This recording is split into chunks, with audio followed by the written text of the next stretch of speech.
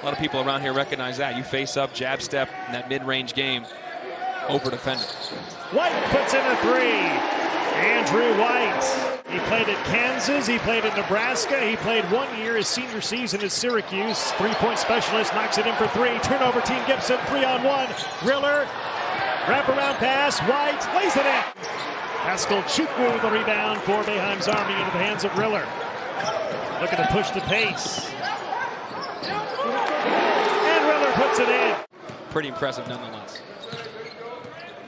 So that ends the run by Boeheim's Army, but another mini run starts right now with Grant Riller. Slips inside, has his third basket of the game. Just kick it around and get moving.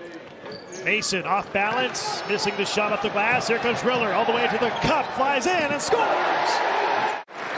Team Gibson makes a basket. They're going to stand and cheer until that happens. Here's Riller going down the lane, lost the ball, got it back, puts it up, and puts it in.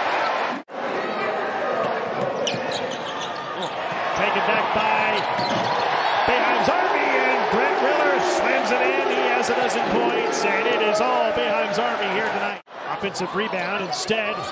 Here comes Team Gibson. Mason lost it. Turnover, Team Gibson. Numbers for Boeheim's Army. The lob, and too high. Wilson, that's a three. Chukwu, the offensive rebound for Boeheim's Army. Riller's three. That's good.